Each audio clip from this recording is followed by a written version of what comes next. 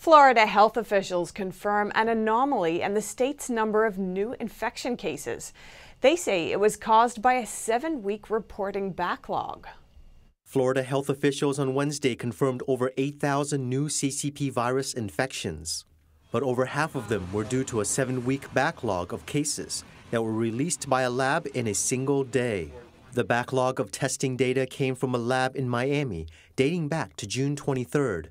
Officials blamed the backlog on problems with reporting.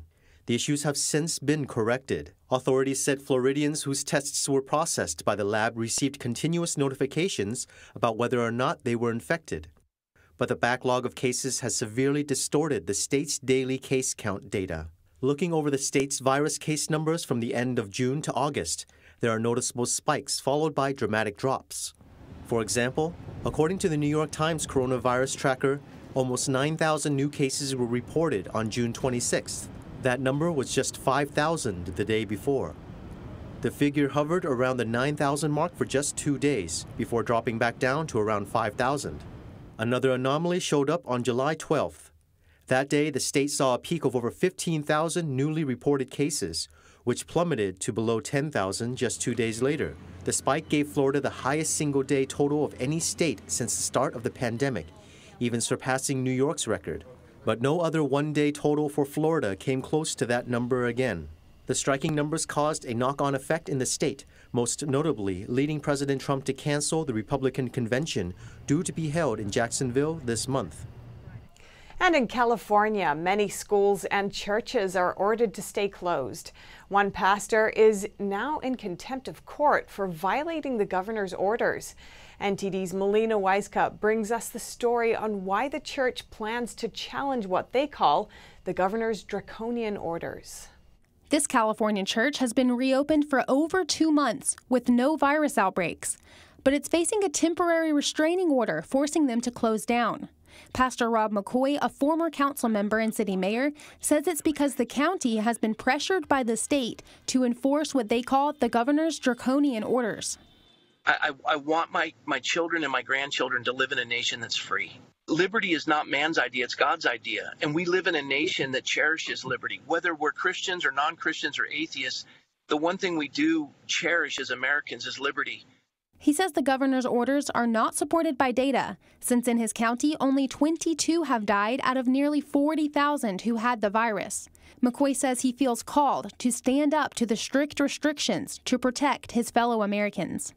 And when they buy the press, and the press is doing their bidding, and the pulpits are silent, the people are left without understanding, and then they're paralyzed by data that just doesn't measure up, and then censorship. And I don't want that for America. And he's not backing down. The attorney representing the mayor says the governor has been operating without being checked by the legislature. This declaration of emergency should be revoked. It should be terminated, and we should be moving on with our lives. McCoy, his staff, and 1,000 church members are now facing legal consequences for attending in-person church services. But instead of this deterring people from the church, more people started going. With a normal attendance of around 400 people, the church now sees more than 3,000.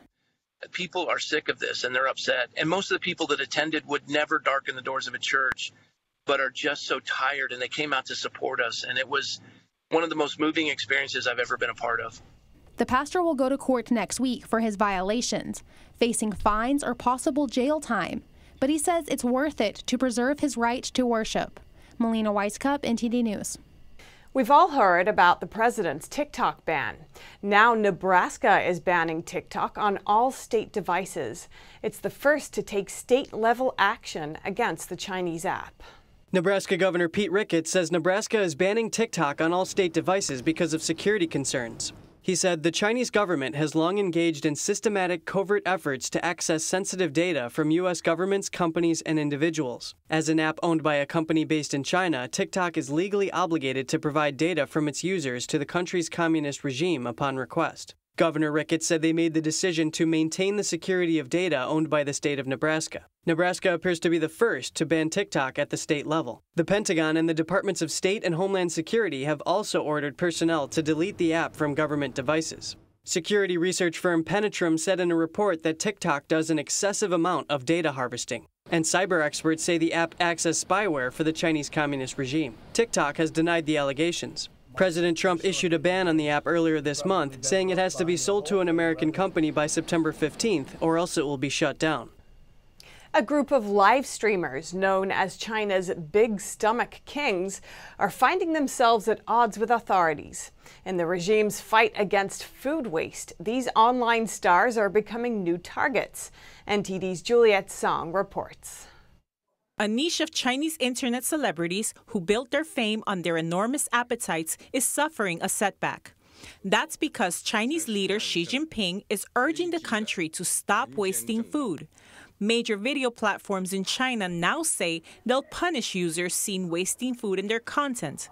In recent years, the so-called eating broadcasts have taken the Chinese internet by storm. Live streamers who eat large amounts of food in a short time gained millions of fans. Unexpectedly, they're often young, slim women. After Xi's speech on food waste, popular video platforms like Douyin, the Chinese version of TikTok, said they would punish actions that waste food. The platform even added a feature that, when users search for eating broadcast or Big Stomach Kings, would return notifications that urge the users to reject waste and eat reasonably. China's state-run media, CCTV, also called out the live streamers for wasting food in their broadcasts. These live streamers are now taking a step back. Two celebrities with over 10 million fans on social media have since deleted the phrase Big Stomach King from their usernames. A live streamer who once barbecued an entire camel and with over 10 million fans on social media platforms quietly took down all of his videos. And it's not just pop culture. China's top legislative body says it's working on legislation that reduces food waste. Xi's speech raised questions over the country's food reserves. Chinese authorities said on Thursday they're getting far less wheat this year compared to last. Up until early August, authorities purchased over 40 million tons of wheat from major agricultural areas. That's an almost 20% drop compared to the amount of wheat purchased last year. Authorities quote drop of wheat purchases of 5 major grain-growing areas. This stands in contrast with local reports from the 5 areas which say they have plentiful harvests and that some areas have even hit historic production highs. In China, local authorities' promotion in ranks are tied to the district's economic performance. Juliet Song, NTD News.